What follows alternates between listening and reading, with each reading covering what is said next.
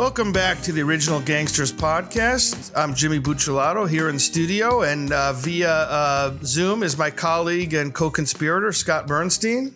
Hey now, sorry guys, apologies to the audience. I couldn't be with Jimmy in the same spot because of some of Benny, you can hit the siren. I was with Fox News all day, who are in Detroit shooting a new Jimmy Hoffa documentary. So I've been with them the last 2 days, and I couldn't make it to the to our OG Ground Zero over at Benny's house. So the command center.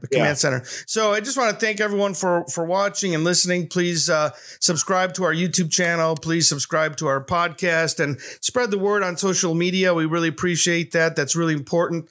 We're on Twitter, Facebook, Instagram. So we always appreciate your support.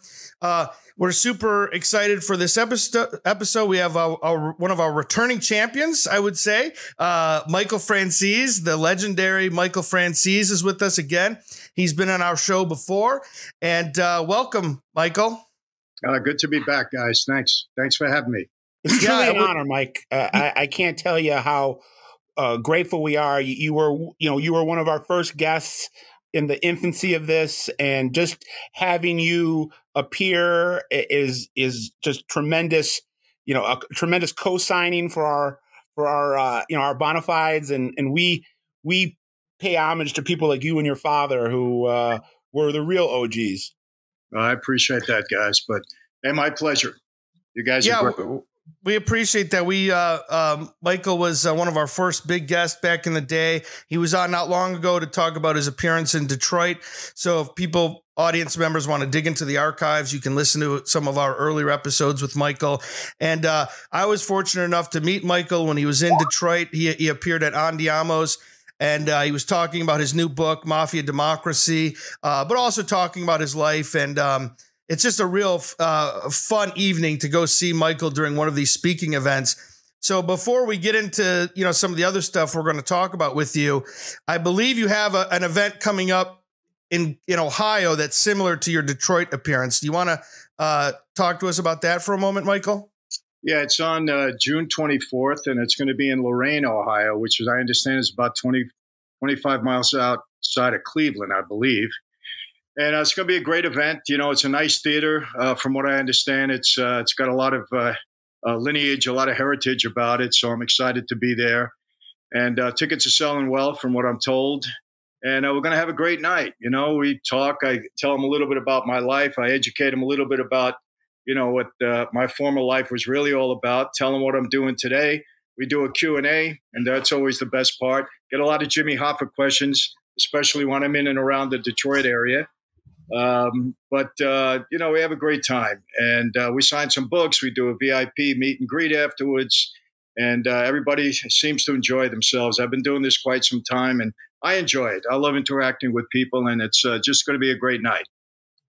Yeah, it was a lot of fun at the appearance in Detroit, so I recommend people take advantage of this. And Michael's a true gentleman too. Like when he's signing the books, you could tell that if he could, you'd sit there all night with everyone. I mean, you could tell that you were really genuine about it. And I've talked to Chris and some of your people, and they're the ones that put the parameters on your appearances, because otherwise you'll stay there as long as it takes to talk with your fans. And I just thought that was really cool. You weren't like rock star about it at all. You were really down to earth and just a nice guy. And you could tell everyone was enjoying themselves. Well, thank you. And I've been doing this a long time, and I had an experience once in Chicago. I spoke at it was actually a church event, and it was a big church. The congregation was about 25,000 people. And after I spoke, the line to sign books was about 5 hours long, and people were actually waiting. And everybody had left, and I told my crew, I said, listen, if these people can wait online for 5 hours, then we're going to stay here and sign the books. And that was early on in my speaking career. And I just learned, if people want to wait, I think we owe it to them to be courteous, because they mean well and they get excited about it. And I've been doing that, for my whole speaking career, which is almost a little over 20 years now. So, and yeah, I enjoy it. People, they mean well and they get excited, and, it means a lot to them. So why not? Yeah, that's awesome. Well, we appreciate that, and I hope people take advantage of this and visit the go see you in Cleveland. So speaking of Cleveland, just wondering what, like, in terms of what you're going to talk about. I know you're going to talk about your life, but when you're at an event, you also try to give it some local flavor and talk about some of your knowledge and experiences and interactions with that local familia. And so can you give us a little preview of maybe some of the things that you find interesting about Cleveland, or some of the interactions that you had with the Cleveland family during your time in the life? Yeah, well, Cleveland is one of those cities that, is not really talked about. When you think of, Cosa Nostra in this country, obviously you think of New York, you think of Chicago right away, sometimes Kansas City, Tampa, maybe New Orleans, Detroit. And Cleveland comes to mind, but it's not really spoken about that much. And it's got a great history, I think. Well, depends how you look at it. I mean, it's got a good history in my former life of some pretty substantial people being involved. Al Capone used to visit there quite a bit. So I'm going to talk a little bit about the history and the lore. I met a few guys from Cleveland.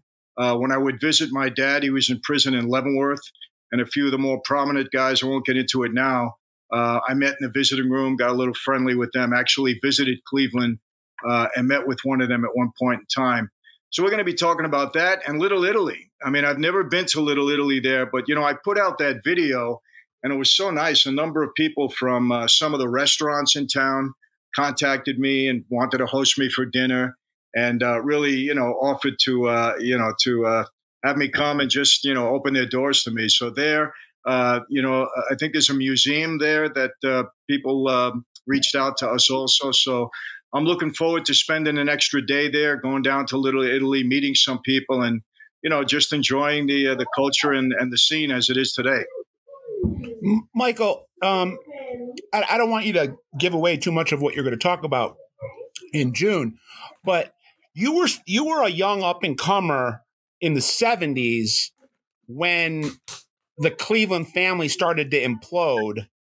I believe the war there between the Italians and the Irish, which is just really fascinating. It's like something out of a movie script. I mean, that's the kind of stuff that was happened during Prohibition. It really didn't, other than this one situation in Cleveland, you really didn't have Irish and Italian squaring off against each other. But in Cleveland, you did. In from about 1976 to 78, you had an all-out war. And some of those guys were actually taking counsel in New York City, not with the Colombos, but I believe with some of the Genovese and some of the Gambinos. But were you aware? I mean, do you remember in the 70s hearing that in Cleveland they're blowing people up in cars and the Irish are trying to take over for the Italians? Oh yeah, I mean there was so many car bombings back then, and like I said, during that time, my dad was in Leavenworth from 70 to 75. Oh, okay. I thought you were talking about later on. You're talking about back in the 70s. Yeah, I'm talking back in the 70s, and then from 75 to 80, he was in Atlanta. But a couple of guys from Cleveland were in there, and we were talking about it in the visiting room. So yeah, I was well aware of it, and it's true. I mean, normally, at least you go back to the days of Prohibition when everybody was warring with everybody. But after Lucky, put the commission together, you didn't see much of that. You didn't see families warring among themselves. That doesn't happen. Whenever there's a war in our life, it's always a civil war, and it's always over leadership. Normally a power struggle. But back then, it was out of the ordinary that the Irish really, they went to battle. A lot of guys got killed. And we know some of the big stories there. Some of the guys, again, I won't mention their names now. I'm going to save it. But that was a unique situation. And yes, it did bleed into New York, because you got to understand the real seat of power for Cosa Nostra in this country really was in New York. I mean, we had 5 members on the commission. Genovese family, very powerful back then. And I remember Fat Tony was pretty much the acting boss, him and Chin. And they called the shots, or they had a lot of influence throughout the entire country. And they did intercede in Cleveland at that time. Well, I think there, in just a little tidbit, I don't know if people know this, but you had both sides of that war doing business in New York with the five families, because Danny Green, who was the leader of the insurgency, that was the boss of the loosely coined Irish Mafia, or they called themselves the Celtic Club or Celtic Club. But Danny Green was in some wholesale meat and deals with Paul Castellano, who was the boss of the Gambinos at that time. And so it wasn't just Jimmy Licavoli and his guys going to New York to take counsel. You also had the other side, Danny Green's going to meet with Castellano. And I think if Green hadn't have been murdered in 78 in Cleveland via a car bomb, I think there was some talks that Castellano was going to draw him to New York, and they were just going to kill him in New York.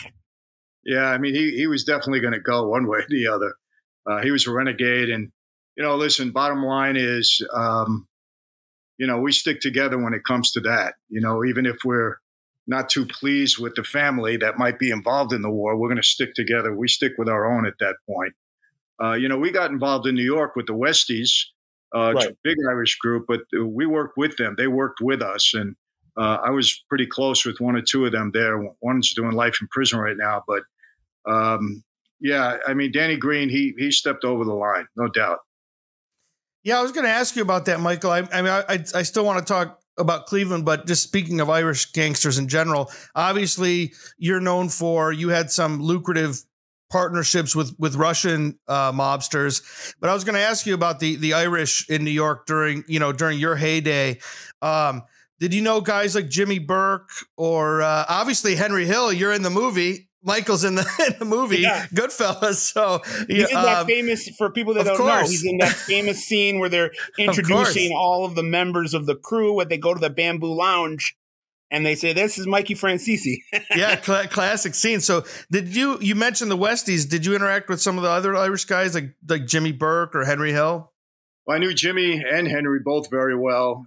Henry I got to know during that whole Boston college scam when he was working there. He gave me some information. I made a couple of bets, made a few bucks with him. So I knew him quite well. He was, Henry was always in trouble, honestly. He never looked as good as he did in Goodfellas, I can tell you that. And I was very close with Paulie Vario. He was out on Long Island, and I can tell you so many incidents that occurred with Henry Hill. But Jimmy, I knew fairly well. As a matter of fact, he did me a real solid. When I finally went to prison, when they were transporting me back to California, they brought me into Lewisburg Penitentiary. And they had opened up the basement at that time because the basement was condemned, but they opened it up because they had an overflow of inmates and they had to put them somewhere. So, the feds, they don't care it's condemned. They put you in there. And the night I got there, one of the COs called me. He says, I need you to go into the bathroom. And I said, "What for?" He said, "Just go in the bathroom." So I go in the bathroom and I go by the window and, just like in the movies, a pillowcase comes down on a string or a rope. And I open it up and there's cigarettes and coffee and everything that you need in there, and there was a big note on there that said, "Love Jimmy. Anything you need, let us know." They were all upstairs. So many of us were there. So it was funny because they had two phones. Only two phones, and the phones were active every other day. They'd be shut off one day, on the next. And for me, when I was in prison, all I cared about was staying in touch with my family, my wife, and my kids. So I said, "Man, there's 250 guys down here with two phones every other day. We're not going to get any time." So I went over. There was a gang in there that kind of controlled everything. And I went over to him and I said, "Who's your leader over here?" So he pointed him out. I said, "Bring him in the bathroom. I want to talk to him." So he comes in. I open up the pillowcase because I didn't smoke and I didn't eat any of that stuff. I said, "Here you go." I said, "I got cigarettes, I got smokes, anything that you want." I said, "You got, just let me know." I said, "But that one phone belongs to me." And he said, "You got a deal." And that was it. So Jimmy kept sending me stuff. I was in there for about 4 months before they took me out. But at least I had to use the phone all day, every other day. So it was great. Those little things mean a lot in there. Trust me. Yeah, I could imagine. I wanted to ask you something else about the Westies and see what you think, because I know you like to talk about the culture of the life, not just, you know, the crimes and the rackets, but the culture. And one thing I read about the Westies was that when they were working so closely with the Italians, like yourself and others, that I think it was Jimmy Coonan, Scott can correct me or not, but Jimmy Coonan, it got to the point where he was so close with the Italians that he started wearing silk suits and pinky rings and hanging out in Brooklyn. And my understanding is that some of the rank and file Westies, some of the old school Irish guys, hoods in Hell's Kitchen, started to resent that Jimmy Coonan started to forget that he was Irish. You have any thoughts? I always think that's kind of an amusing story. I don't know if it's true, but I wonder if you have any thoughts on that, Michael. Well, the fellow that I mentioned, you know, early on, I said I knew one of them. It was Jimmy Coonan. I knew him quite well. Okay. And real guy, good guy, tough guy, no doubt about it. And yeah, he was close to us. I mean, there's no question about it.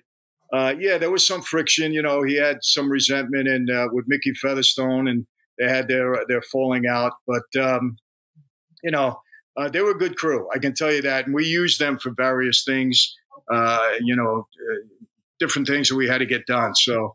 But yeah, you know, listen, the street life is crazy. You know, there's a lot of treachery in that life, a lot of jealousy and envy. You can't avoid it, no matter who you are. If you're doing well in that life, you always got to watch yourself. You got to be very smart and intuitive, you know your surroundings, know who you got to deal with, know who's looking at you. It's a tough life in that regard, but you can navigate it. I did. I love quoting one of my mentors, George Anastasia. I think he was so succinct with this little blurb of his where he said, you know, in the world of the mafia, you don't have to worry about the double cross. You got to worry about the triple cross and the quadruple cross. So, you know, who your enemies are and who your allies are can oftentimes, you know, blur. Yeah. Well, you know, you got to be aware. You got to, you know, in a case like mine, I mean, I became a major target of law enforcement from day one because my dad was so high profile. And, you know, I had 18 arrests. I had 7 indictments, 2 federal racketeering cases. I was constantly under investigation. At one point in time, they had a 14-agency task force that had band together that would meet in a courthouse in Long Island and Uniondale twice a month. And their whole objective was to put me in jail forever. So you got that to deal with. And then you got, you know, the guys on the street. You know, I was one of the younger guys. And, you know, I was doing pretty well. I was making a lot of money. I had my own plane. I had a helicopter. I had a lot of guys. I had the Russians involved with me. And the old timers resent that. You know, they really do. So you had to know how to use diplomacy. You had to learn how not to rub people the wrong way. And you had to keep your ego in check. Extremely important, because that's what gets you in trouble in that life in a big way. Got to keep it in check.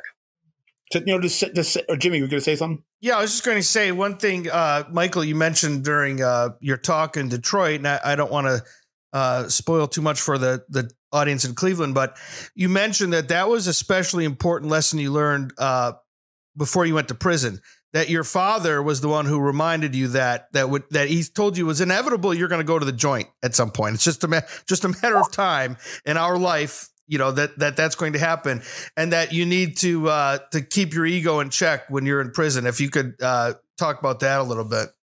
Well, my father told me, he said, Mike, 3 words are going to save you a lot of headache and aggravation in prison.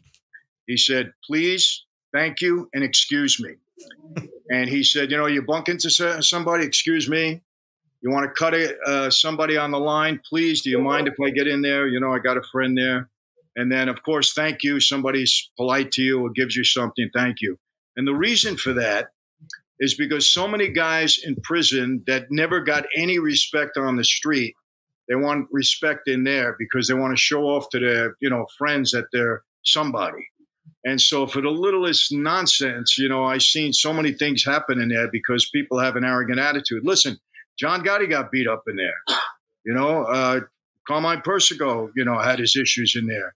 They don't care who you are. When guys are doing life in prison, what do they got to lose?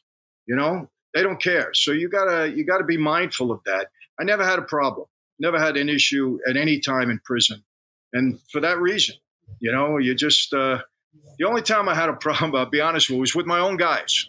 I'll tell you a quick story. I could say Pete Milano. Pete.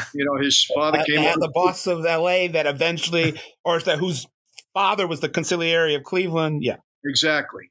Well, I got along with Pete. He was doing time in Terminal Island where I was, and he was kind of, I don't know if you can really call him the boss of LA because they didn't really have a mob there, but he was the lead guy. So him and Sam Sorrentino, really nice guy, out of New Orleans, or had good contacts in New Orleans, and it was about maybe 6, 7, 8 guys in there, right? And I used to, when I got out on the yard, because they tried to lock me down a bunch of times. When I was out on the yard, I used to play softball. I used to walk the track. I wanted to make my time go. And a lot of the black guys, they would play ball, and I'd hang with them, and, we'd have a good time. So one day Pete calls me, and he says, Mike, I want to see you. He sends somebody down. So I go see him, and I said, Pete, what's up? He's, Mike, how come, you don't hang with us? He said, you're always courteous. You say hello, and you don't hang out with us. We always see you on the yard. You're playing ball. You hang out with some of the black guys. He said, why? I said, Pete, very simple. I said, first of all, I do my own time. I said, second of all, you guys hang out, tell war stories, and play cards. I have no interest in that. I said, that's not how I do my time. And he says, well, you're hanging around with these kind of guys. I said, Pete, let me remind you of something. I'm in jail because of my Italian friend that became an informant and informed against me. So don't talk to me about other guys. And we settled. It was nice after that, but I let him know that. He was a nice guy, but he was different than, guys that I was used to back in New York. But we got along. I don't want you to think we didn't. But, things happen in there, and you got to just, you got to state your case and speak up for yourself in a nice way, politely. There was no reason to be disrespectful. I don't disrespect anybody, unless they give me a reason to. Other than that, with me, you got respect until you don't.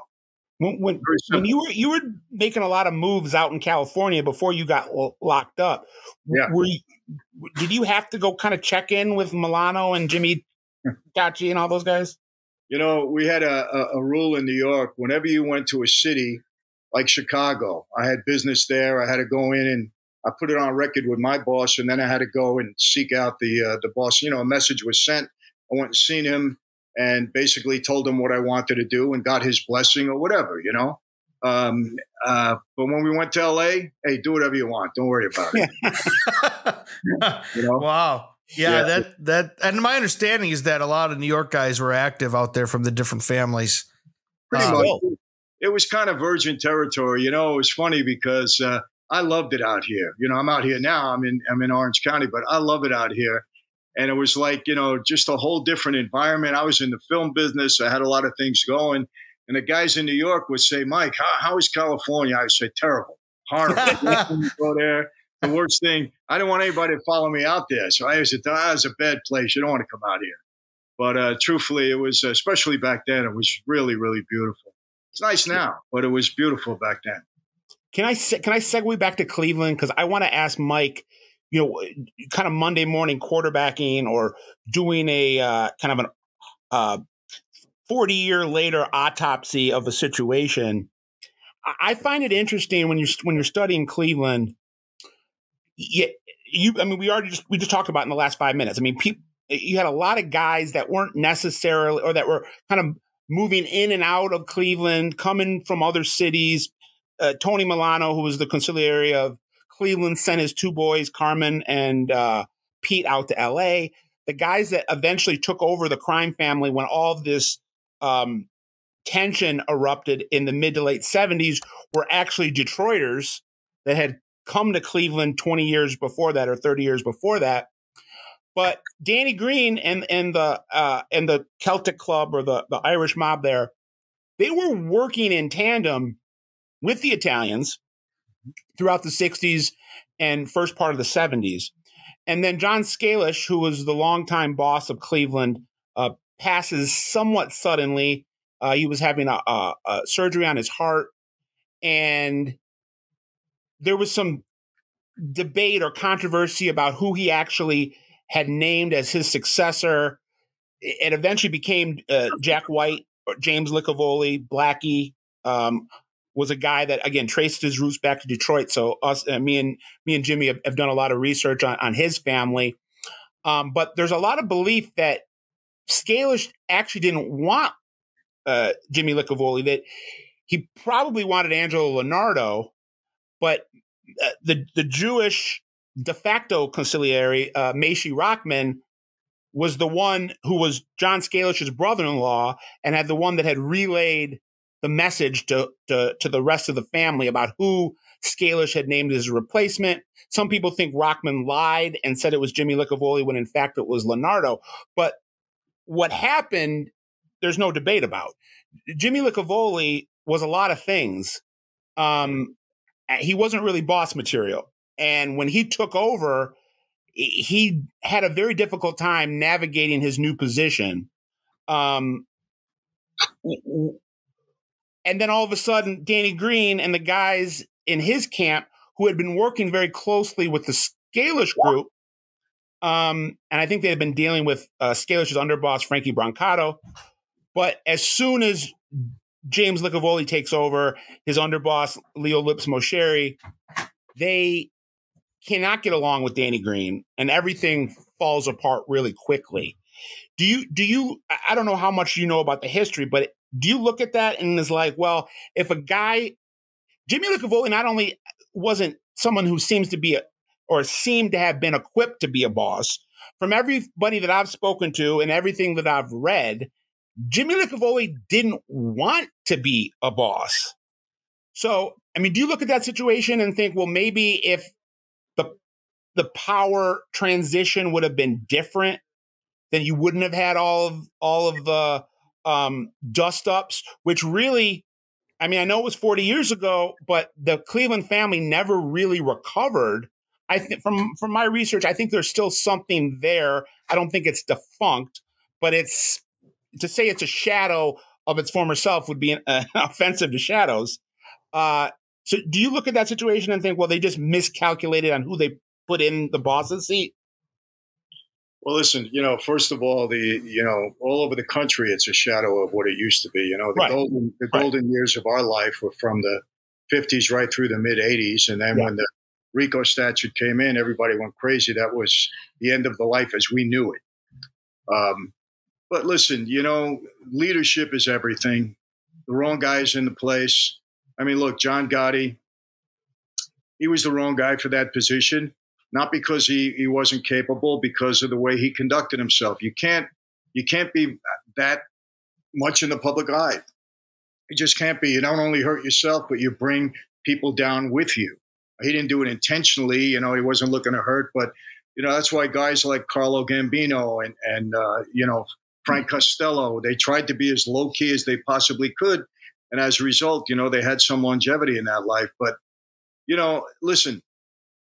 I don't know the intricacies about it, but leadership is everything in that life. It's everything. And leadership is everything everywhere. Let's face it. You can be a boss. It doesn't automatically mean you're a good leader. Right. At that position, but it doesn't mean you're going to, you're qualified to deal with the family. It's very hard. It's a lot of work and a lot of knowledge to run a family. Trust me, you got all different crazy guys out there doing different things that you have to rein in. And look, I knew it just from, I wasn't a boss, but I had my crew. And I knew, just the 15, 18 guys I had around me, it was a lot of work. I would never want to be the boss. Never. Number one, you got so much exposure. And number two, it's a real hard job. Okay, you make money, but there's other ways, So, I mean, I would have to say there was probably a dearth of leadership. Maybe things could have been avoided, but, who am I to talk after the fact? I don't want to be a Monday morning quarterback because I'm not that familiar. But, like every other city, Cleveland had its problems. Chicago had its problems. New York, obviously. Everywhere you go, we just were devastated in many ways. Just a matter of timing. Who lasted the longest? To your point about how RICO changed everything, again, to tie it right back into Cleveland, depending on what you consider acting boss or real boss, James Licavoli was the first official boss to be convicted under RICO. I know they got Funzi Thierry of the Genovese, but I think there were some questions about whether Funzi was the actual boss or was he a front boss. But Jack White, aka James Licavoli, was convicted under the RICO Act, and it was really the opening of both Thierry and Licavoli were the first two mob bosses to be tried under or indicted under the Racketeering Influence and Corruption Act. And from that point on, all bets are off. Yeah, well, it was devastating. People say Gotti ruined the life. Gotti didn't help in many ways, but, it was RICO. Trust me when I tell you that. RICO created more informants that you can imagine. And at the end of the day, it's informants that pull you down. So it was devastating. Still is. Who was the saying, the famous saying that with RICO they can indict a ham sandwich? Who said that? I can't remember. It was somebody in the life.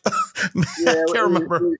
It was actually a lawyer. I don't remember if it was Roy Cohn or whatever. But yeah, they said a grand jury can indict a ham sandwich. Joey the Clown Lombardo from Chicago was caught on a wire being like, you can indict a cheeseburger under the Racketeering Act and get a conviction. And then I think the grand jury was the ham sandwich. It's not the Racketeering Act. It's the grand jury. I don't know. I would ask anybody to name one situation where a prosecutor brought a case to a grand jury and they didn't hand down an indictment. Doesn't happen. They do whatever the prosecutor wants. It's supposed to be a good system, but it's not, because you don't have a lawyer in there. You can't defend yourself. If you go in there and speak on your own behalf, you're actually putting yourself in trouble. It's not a good system. It's really not.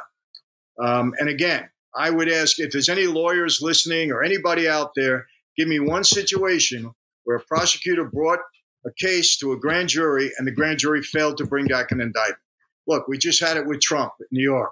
The biggest nonsense, ridiculous case you could imagine. But of course, they hand down an indictment. It's crazy. It's a silly system, but it is what it is.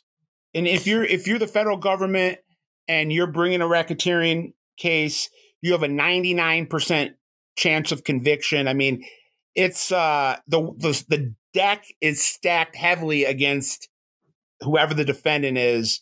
And I'm not passing judgment on it. I'm just saying that Robert Blakely wrote this law back in the early 70s. It took the government a good decade plus to understand how to use it.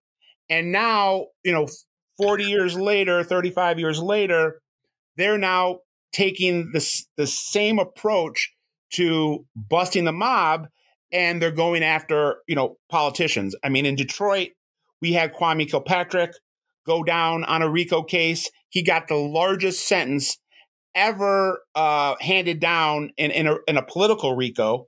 He ended up getting pardoned by Trump when Trump got out of office. I have my issues with that, but that will be that can be said for another day. But Kwame Kilpatrick raped and pillaged our city and probably killed 2 prostitutes, strippers, in the process of doing that, or people loyal to him did so. And he got a 30-year sentence and ended up only doing about 7 years. But that's neither here nor there. But it happened in Chicago with 2 different governors, George Ryan and Rod Blagojevich. It happened in Providence with Buddy Cianci. So the government has taken this RICO law that initially was made to go after the mob, and now is going after other targets using it. So it's a very, very lethal weapon. It's not now. They've been doing that since the beginning. Right. See, people don't understand. Whenever you weaponize the government, at some point in time, it's going to turn against you also. They weaponize the government to go after their political enemies. They'll use RICO. But even before that, there's a civil RICO statute. They were going after guys on Wall Street, to take your money. I mean, it's every time you give the government an inch, they want to take a yard, and they'll never give it back. Never. And that's what people don't understand. That's why, we're in such a dangerous time in society right now, because the government is weaponizing the Department of Justice and law enforcement agencies to go after their political enemies. And you can't do that. That's not what this country is built upon. You don't, the people in power are not supposed to weaponize, the administration to go after their enemies. And that's what's happening. And listen, whether Trump is going to be okay, whether he becomes president or not, he's got plenty of money. He's going to defend his case. He's going to be all right, But what they did to him was horrible. Let's face it. I mean, they've been after that guy since 2016 because they don't like him, because he's not, one of the boys. He doesn't care about them. He didn't need them. He had his own money. And I believe the guy really wanted to do good for America. So what did they do? They come after him. I don't think anybody's been in. Mob guys haven't been investigated as much as he has. Yeah, but I got to tell you, I agree with you with what you're talking about specifically with this case out of Manhattan. I don't disagree with you. But what I will tell you, I have a law degree, putting my lawyer hat on, Donald Trump has quite a bit of exposure and major issues coming down the line that have nothing to do with this Manhattan case. Because I predict he's going to be indicted another 2 or 3 times before the end of the year. And those cases could be a lot stronger than what you had in Manhattan. If he violated the law and they have the evidence, he's like anybody else. You go after him and you do what you got to do. But until or unless that happens, he's an innocent guy at this point. I don't know what he's done. People are saying, well, he got away with so much in the past. Well, what does that have to do with anything? You know what I mean? You don't prosecute people today for what they got away with in the past that you couldn't prosecute for, at that time. That's not what the system is about. I had arguments with people about O.J. Simpson and that whole case. And people say, well, everybody knows O.J. killed, his wife and that young man. And I said, yeah, I believe that too. I lived there. My kids used to dance with his kids. I mean, we knew the story. And I believe that, he was guilty. But the government didn't prove their case beyond a reasonable doubt. And if the government doesn't prove their case beyond a reasonable doubt, then a jury should acquit them. And that's the safeguard in our system. That's it. Well, it was a brilliant defense by Johnny Cochran. Yeah. That was one of the greatest defense attorney jobs ever.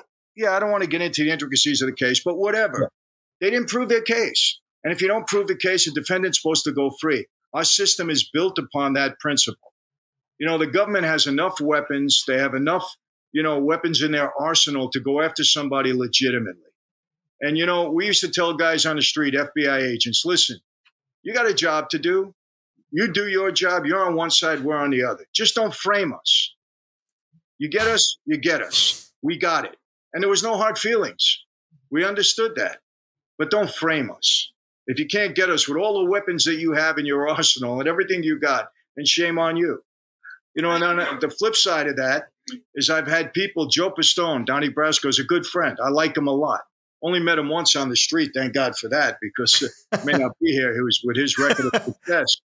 But, guys, Michael, how can you be friends with that guy? He put so many guys away. I said, well, that was his job. I said, you're mad because he did his job better than we did ours. That was his job. He wasn't an informant. He didn't flip. That was his job. That's what he took an oath to do. So he did it better than we did. What are you mad at? And that's what I believe. And I'll stick to that principle. To Mike's point about, sorry, Jimmy, let me just make one point. To Mike's point about how the RICO Act has been, this isn't a brand new approach about going after politicians. The Cianci case was in the late 90s. So you're right. It's been, 25 years of this. And that was the first time that they really nailed a political leader. But they've taken that as kind of entree now to do what they've been doing now for the last 25 years. But to your point, yeah.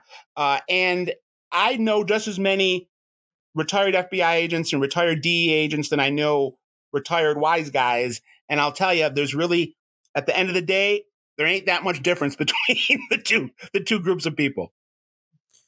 Well, I was going to mention something, Michael. I think a friend of yours, we interviewed George Christie, former Hells Angels member, one time, and he was mentioned that he was friendly with you. I think you guys did serve some time together. Yeah, and George is a great guy too. And he said, to your point about civil liberties, he said, look, I'm not saying I'm a saint. if you can catch me and if you can get me on what I did, then I'll take my medicine. But don't manufacture evidence. Don't frame me because that's not how the system is going to work. And I always thought that was a fair way of framing it. Yeah, and to bring it back, listen, I went to jail for a crime that I was guilty of. I pled guilty. I did my time. No hard feelings. The Giuliani case, when he indicted me, I had as much reason being on that case as you did. Had nothing to do with it. As a result, I was acquitted. But it cost me a couple of $1 million to defend myself, and almost 2 years out of my life, being on trial. The trial lasted several months, and then preparing for the trial before that. So, they get you one way or the other, but at least I had my freedom. But, I'm not saying he framed me, but the evidence was nonsense. I shouldn't have been in that case. And, as a result, the jury saw through it and we got acquitted. But, if you're guilty, you're guilty. You do your time.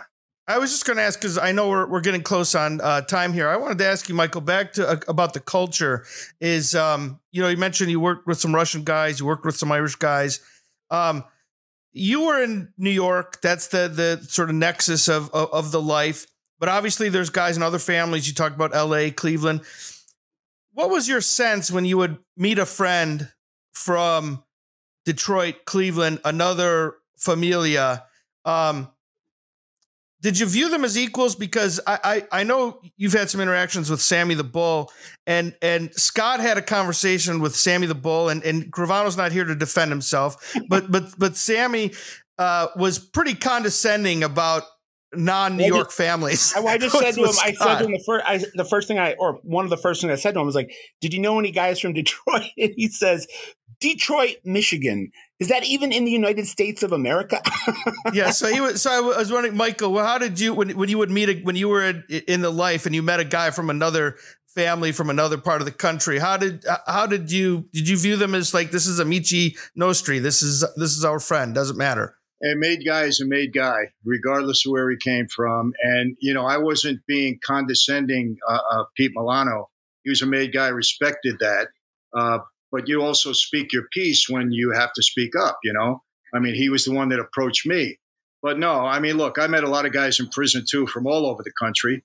And as far as I was concerned, you're a made guy, you're a made guy. You earn that respect by getting your button. So, look, Sammy is Sammy. He's a character in that regard. He and I get along fine now. We had our little skirmishes, but it didn't go anywhere. But, if that's his attitude, what can I say? But, Sammy, at least now, I didn't know him well on the street at all, but at least now he's come down to earth quite a bit, maybe when he's off camera, He's got a great family. I love his son. As a matter of fact, I was going to take his son away from him. I said, "Hey, you report to me now. You don't report to your dad anymore." And he was happy to do that, but I'm only kidding. But yeah, but, look, no, a guy's a made guy regardless. Look, I one of my cellmates was Rosario Gambino, who was a Philly guy, and he was related to Carlo. And, we spent quite some time together and, gave him all the respect that he earned, and he felt the same with me. So I don't differentiate because of a city or a family or anything. Now, look, obviously from New York, they look up to you as, well, you guys are from New York. You just got that feeling that they were looking at you that way. So, but no, if Sammy said that, I disagree. Some of it's just scale, though, right, Mike? Michael, you have a situation in New York, at least if we're talking about the heyday, you're talking about families that had, some of them had 1,000 guys in it, 800 guys. A big family outside of New York, if they got 100 guys, it's a big family. So, look, we had, during my time in that life, we had 750 made guys, right, that comprised all 5 families. The biggest families, the Gambino and the Genovese family, they each had about 250, 200, 250. And, Bonanos and us, we were smaller. We had 115 guys. Now, we had a lot of associates. Right. But, nobody had, 1,000 guys. I guess I was talking about all the made guys in New York City. Yeah. Again, 750. But it didn't matter. I mean, look, I used to ask my boss, how come, they got double the amount of guys we do? And he said, well, we go for quality, not quantity. Anyway, yeah. Well, Michael, before we wrap up, you want to mention to our audience how they can find out more about your channel and your books and your website and different ways to interact with you? Yeah, one thing I want to mention, I've recently created a platform. It's called mobtiesvip.com, mobtiesvip.com. And we have a platform there where we're really trying to do a lot of good for people. We're creating a lot of content. We're having a lot of Zoom calls. We're putting meet and greet events together. And as a little secret surprise, I can let you guys in on it. Mike Tyson will be joining me shortly on that platform. We're going to be working together. Mike is in a position now where he really wants to give back. He really, really does. He's very sincere about it, very genuine, wants to use, the benefit of his experiences throughout his life to help people. And we're joining together in that regard. And we're going to be announcing that soon. But anybody that's interested, look, men got to be men today. I can tell you that we're helping a lot of guys. Anybody that's interested, mobtiesvip.com, go in, take a look. No obligation, of course, but we provide a lot of good resources for people. A lot of good men have jumped on board this. Chaz Palminteri is with me. A guy by the name of Tommy Mottola used to run Sony Records. Mariah You don't Carey. know who Tommy Mottola is? Please Google him. This guy is one of the biggest power players in the music industry. Yeah, big deal. He's almost in some ways bigger than the other guys you mentioned. Well, yeah, and they all want to do the same thing. So we're really trying to help people. And so far, the reaction has been tremendous. And we're building and it's growing. And we want to become the biggest platform in the world that's known to be giving back and helping people. We have a charity that's involved with us. So, again, mobtiesvip.com. My book, Mafia Democracy, you can go on Amazon. It's out there. You want a signed copy from me, you can go on any one of my social media sites. I think the book is available. And really, that's it. Everything else is good. We got a TV series in development based upon my life that I think they'll be making an announcement in the next several months. Everything else is good. I'm looking forward to being in Lorraine and meeting a lot of people from Cleveland. I love the city. I've been there many times. Looking forward to Little Italy, and maybe you guys will hook up again and, we'll shoot the breeze some more. Next time you're in Detroit, Michael. Yeah, we'll and I'm always in touch with your camp, so I would look forward to that. It would be fun. Even Cleveland. I mean, depending on what I'm doing that week, I mean, it's real. I had hit the siren, Benny. My my Netflix documentary, White Boy, was produced out of Cleveland. So I spent, and then the White Boy Rick film that I worked on was also shot in Cleveland. So I got a nice dose of that city from around 2017 to 2020. And I really fell in love with it. Yeah. And it's only about I can get to Cleveland from Detroit in 2.5 hours. So it's close.